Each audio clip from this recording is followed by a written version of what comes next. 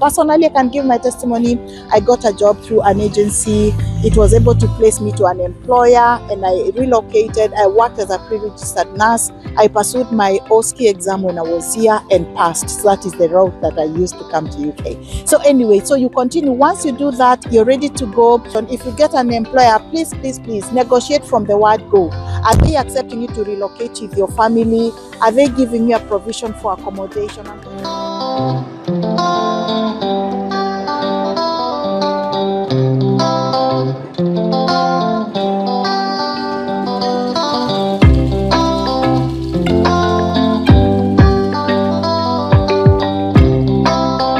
I want to welcome you into another video today where we will be discussing on how a nurse or a midwife who has been trained abroad can be able to come and work in the UK. This is a video where it's going to enlighten people on the process, on how to do, and I'm going to give also my practical examples because I'm a nurse who was trained in Kenya who works now in the UK. I'm going to start off by saying you're really welcome and thank you, nice seeing you here. In this video, you have to be trained first in your country of origin if you want to come and work as a nurse, unless you want to come and be trained in the UK to become a nurse. If you've been trained already in your country, this is the people that we are aiming to talk to today, to encourage them, because there are some people who would like to relocate. One, you must have qualified with at least a diploma in nursing, and this nursing, it could be maybe in children, that is pediatric nursing, it would be in any other specialty, it would be in the ICU, endoscopy, all the other specialty in nursing, theater, all those specialty. As long as you have a diploma, it will just be even general nursing, or maybe even a diploma in midwifery. You can be able to apply, you're qualified to apply if you have worked for at least 2 years in your country of origin where you're coming from. So there are going to be some specific questions maybe that I may not be able to know according to other specialities of different countries. So I'm going to be speaking this from a mind of a Kenyan trained nurse, because that's how I am very sure of the process. So you must have qualified with a diploma as the basic certificate that you have. It can go to bachelor's, that is first degree nursing, or second degree in master's or PhD level, as long as it is not below diploma. Number two, you must have worked for at least 2 years since the year you qualified in your country. That is the entry requirement by the Nurses and Midwives Council of UK. In short, it's called NMC. It is the one that is the requirement. Another requirement that is required is you must pass your English test, International English Testing Systems, IELTS, language systems. Yeah, let me come again. International English Testing of Languages System, IELTS. That is the one that you're supposed to pass, and it is basically you're guided to do. We have an academic one that is for people who are coming to work or people who are coming to study, and we also have one that is for general. For general is people who are maybe like joining their spouses and such, and the requirement is slightly low. So please, when you go to do for these exams, just know that it is important for you to check according to the requirements. You do the English test, that is the one that for academic.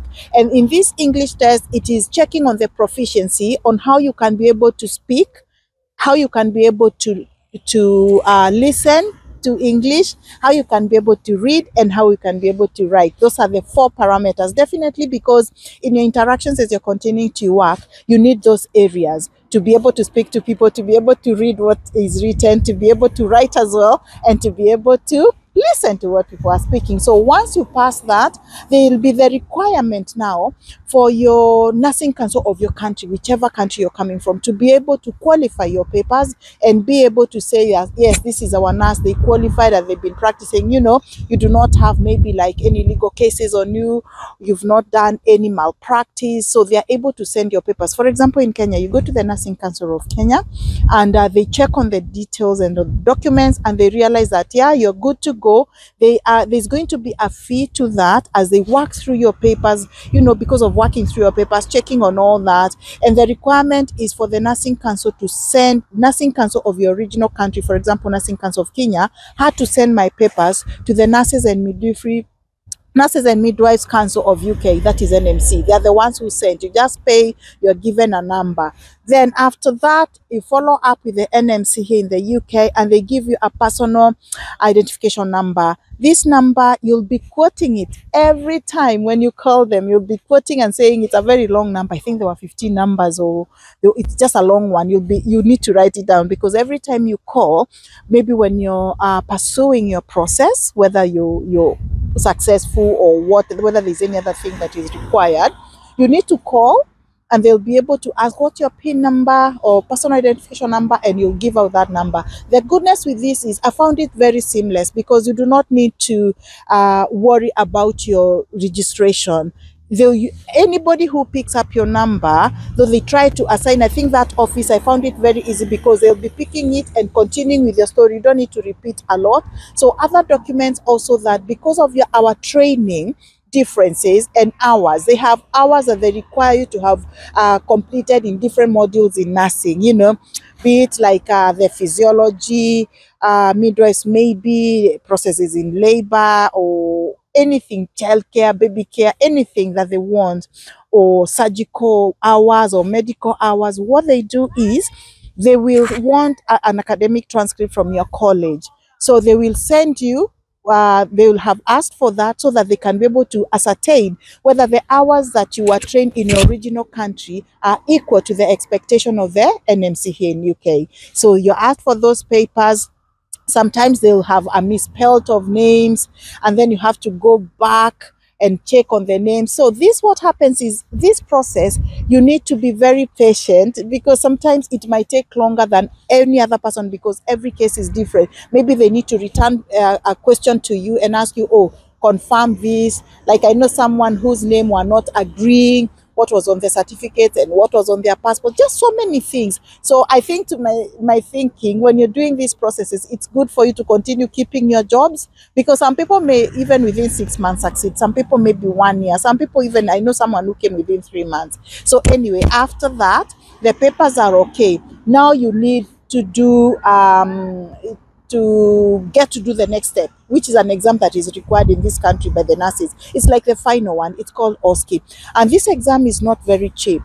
It's a couple of £100. I think it is £500 for that test. And if you repeat again, you may need to pay. Please check on the website for Nurses and Midwives Council in the UK to see the current prices or cost for the exams, because I know they keep on changing. I might not remember what it is now, but in our times we paid for that. Yeah. Then when you come here, we have a few centers that are authorized to do that exam. It's a practical exam whereby you appear and be given different scenarios, and you manage them, and you write their care plan, such a thing. So when you come here, you'll do that test, and within actually less than 36 hours, they'll send back to you the results. And once you get the practicing number, it's called PIN number, you become a qualified nurse and you practice. Yeah, some people prefer to come and work here, get a job, come and work as a pre-registered nurse as you're continuing to earn some money, because as I'm saying, sometimes that money is quite a lot. Or if you are able financially, you can also leave your country. You pay for your air ticket, you book your exam, you come and do, then you go back to your country, and when you pass, now you can relocate. So it's upon you. Personally, I can give my testimony. I got a job through an agency. It was able to place me to an employer, and I relocated. I worked as a pre-registered nurse. I pursued my OSCE exam when I was here and passed. So that is the route that I used to come to UK. So anyway, so you continue. Once you do that, you're ready to go. Just when you're negotiating, because this video was generated by some videos that I talked about relocation. So for the relocation, if you get an employer, please negotiate from the word go. Are they accepting you to relocate with your family? Are they giving you a provision for accommodation? I'm going to pin those videos for you to see on how to prepare for you to relocate. Because, for example, if you're coming with your family, are they going to be also paid for? Are you going to pay for? It helps you to plan. So once you relocate, you come here, you're able to know which area you're going to according to your employer. I'm going to put a disclaimer here. I do not recruit people for relocation. This is point of sharing information just to help people to know, because once I shared about the relocation, many people have been interested in getting onto my DM to ask me to help them with relocation. Unfortunately, I do not. I'm not a travel agent. I'm not an agent to help people, but look out there and I wish you all the best. You will be able to get that. Another thing that I can be able to say is when you're getting ready, get ready with your documents. Get ready, start negotiating, start looking out, and be positive. Be positive. And even before relocation, calculate well, plan well. I'll peg in those videos on how to. So I spoke majorly about nurses because I am a nurse practicing in the UK. That is why on top of my mind, I wanted to discuss about nurses because it's easy. It's a process I went through and it's what I know. But on the other hand, I would like to mention that healthcare in general, it's one of the jobs that are available. It's one of the jobs that are still needed for staffing and human resource. So in case you're, for example, a medical doctor, please check on the website, check on the requirements. I know there's also a test for the doctors that you need to do. Some people will do it when they're still practicing in their home countries. Some will come here. I know I met a doctor who had come only to do that exam and went back to his country to continue wrapping up and waiting for the results and everything. So also medical doctors, feel free, go onto the website and always check on the official government website for whatever organization we want. This is to try and avoid as much as you can for scammers. You know, scammers can really give you premium cheers when you're looking for a job. Sometimes you're desperate, you're not checking on all the areas. Please check so that you're not scammed and so that you can get it real. Physiotherapists as well, radiotherapists also, they are required in the medical profession. Occupation therapists also, nutritionists, social workers, people who have been able to do social working, nurses, including community health. You know, sometimes we forget we have community health nurses. We have the home visiting nurses.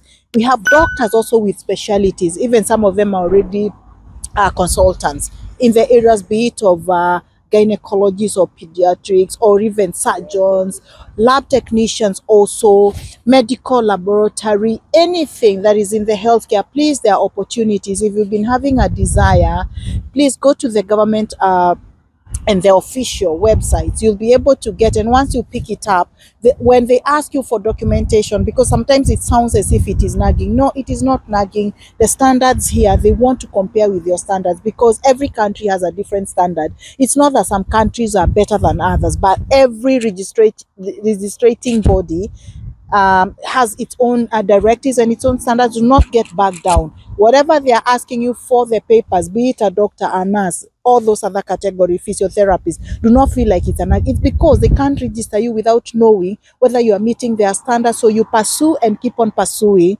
It might be a slow process, to some others faster, depending on how the documents maybe are, but feel free to pursue. It's a country whereby you can be able to come.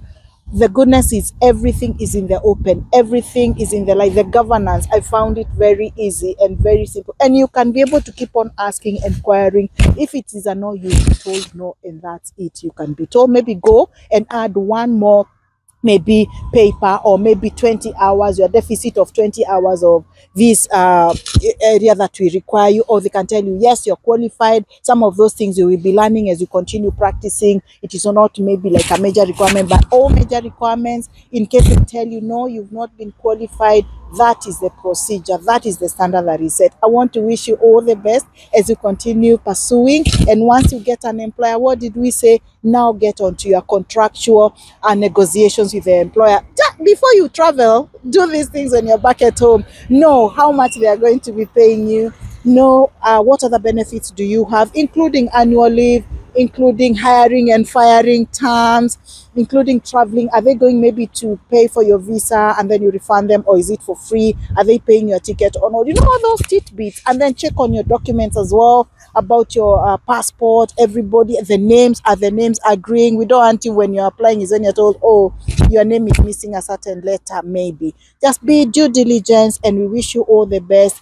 And we hope to see you in your country of desire where you want to travel. But here in the UK, checking the healthcare is on top of the ones that I know for sure it has many vacancies, and is still recruiting abroad. Do you have any question?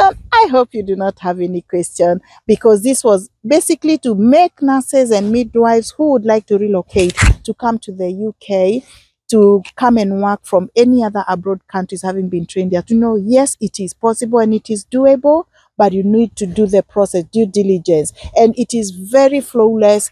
As long as you are qualified, as long as you are in agreement with the academic papers and the requirements they're asking you for, you'll be able to be assisted. I found it an easy step.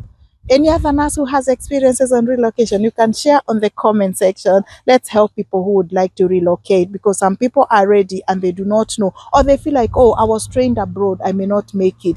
Any nurse who've been trained abroad and came to work in the UK or any other actually country, be it US, be it Canada, be it Australia, wherever, and you would like to help any other nurse, feel free, comment in our comment section, continue to share our videos, continue to like. We want to thank you for all our subscribers. If you haven't, kindly subscribe and let us make our Karaoke Moments big family. We love you. Remember, life is a journey. Walk in it. Continue sharing experiences, and we continue to make this world a better place. Let's have positive vibes. God bless you.